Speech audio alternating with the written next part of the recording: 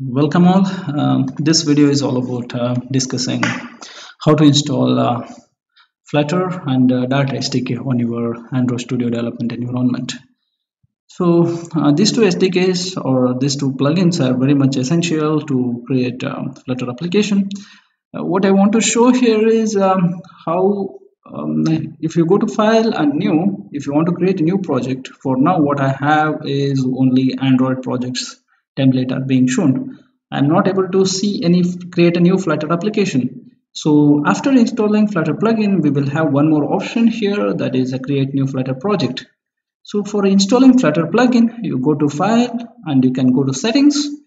Inside settings, you can search for plugins. So there are two tabs at the top of the settings, plugin settings. So you can go to marketplace.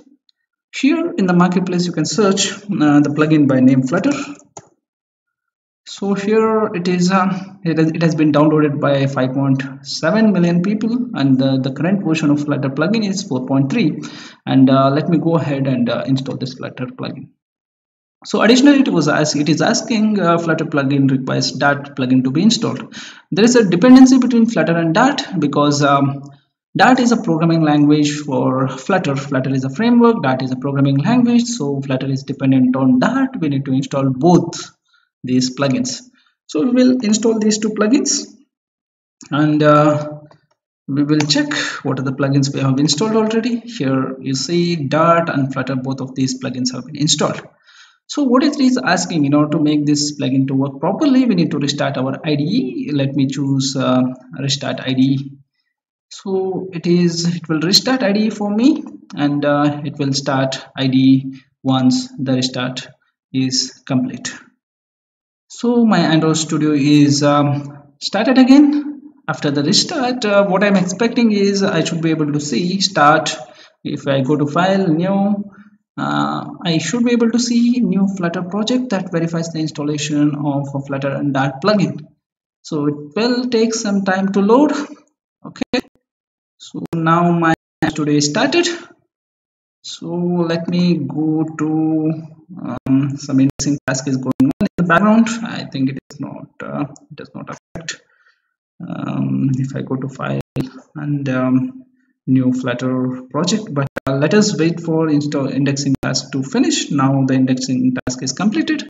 Go to file, go to new. Here you can see new Flutter project.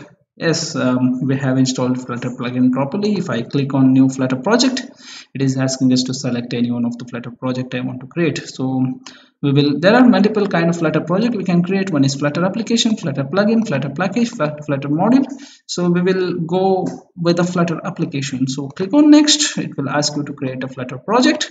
So in the Flutter project name, it is Flutter_app, and make sure that all the names, all the letters in the Flutter project name should be small letter, and there should not be space in between the words of the project name. And you can of course use Flutter the underscore for the project name, and it is asking us to locate the Flutter SDK path.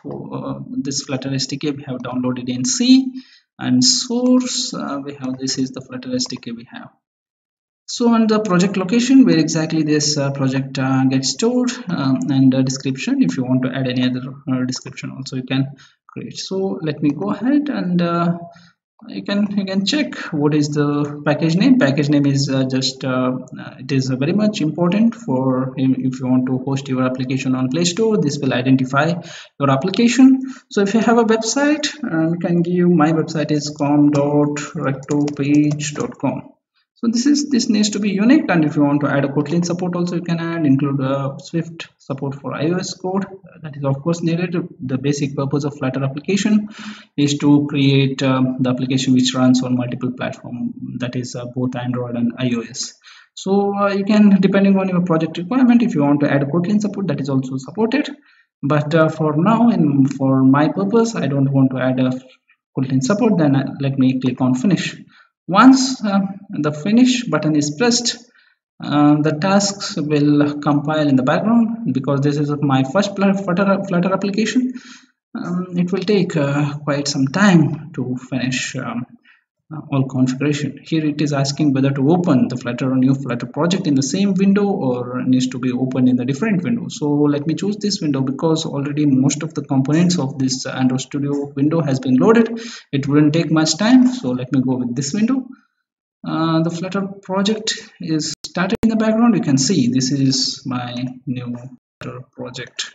And about this code, what is the default setting, what is the project hierarchy, which we are able to see in this window where my cursor is.